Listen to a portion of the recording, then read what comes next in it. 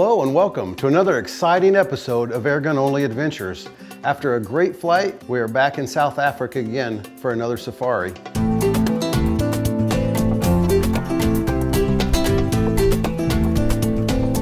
Like always, when we arrive in South Africa, it's an amazing place to enjoy, to sightsee, the different plants that we get to see, the different scenery, the sunsets, and all the different animals that we get a chance to encounter and see.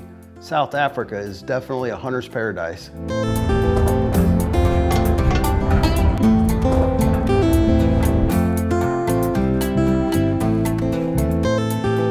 This time I'm going to be using my FX 30 caliber impact air rifle, and we're going to be going after the common Duiker. There's several different subspecies of the common Duiker, and they range from about 30 to 55 pounds. They're a very elusive little antelope, and they are very exciting to hunt. Most of the time, when we get a chance at a Duiker, we see a glimpse of them on the hillside. We try to make a stalk on them. A lot of times you never see them again. They're so small, the tall grass over there in South Africa hides them.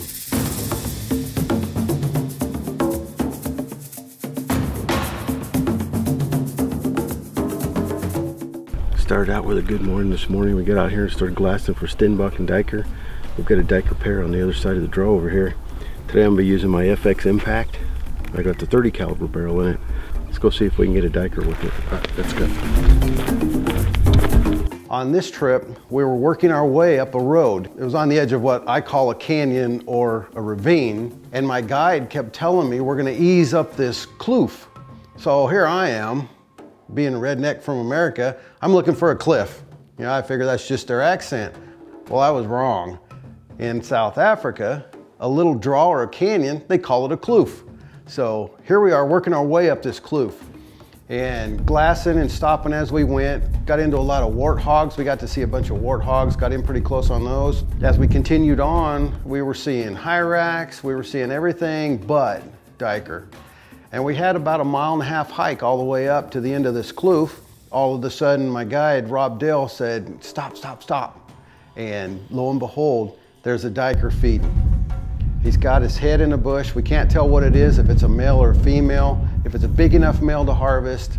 I'm down on one knee, got the shooting sticks out. I'm getting ready, waiting on everything to happen. Rob gives me the go-ahead. The wind was atrocious this day, so I had to give it a little bit of wind for my impact 30 caliber. I pulled the trigger, perfect shot. The Duiker goes down, jumps up, runs off to the side. Boy, was I excited. I knew my Duiker was down. I knew I placed the shot correctly. We wanted to turn the tracking dog out. Rob's training a new dog on this, so we turned him loose to go do his job, and boy, Buckley went right out there, found my Duiker right off the bat. We went over to him. Beautiful ram, full mature ram. Looking him over, we're looking for the shot. Absolutely perfect right through the heart. He only went about 50 to 60 yards and piled up. The FX Impact, with its surgical precision, placed that pellet right where it needed to be, and that heavy 30 caliber pellet bucked the wind. I didn't have too much hold off, did its job. I'll tell you what, hunting these little antelope in Africa, I could go back there just to hunt the little antelope, the Steenbok and the Duikers, the many different kinds of them. I've taken lots of big animals in my life, but hunting these animals with an air gun, there's something about it. I don't know what it is. It's amazing. Now it was time to head back to the lodge. So I grabbed my Duiker, threw him over my shoulders, packed him out back to the truck. We always enjoy sitting around the pub in the evening, recapping the day and the adventures of all the other hunters. And one of my friends that booked a hunt with us at Hounslow Safaris, he was using a 22K Hornet firearm, and he was lucky enough to take a Duiker.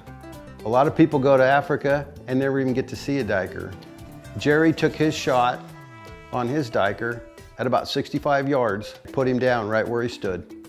So we relax at the pub and around the grill, waiting for our dinner to be cooked and enjoy the stories of the previous hunts. Africa is an absolute beautiful place to go. The experience is above and beyond all. I've hunted all over the United States, and I can tell you, the African experience leaves you wanting more.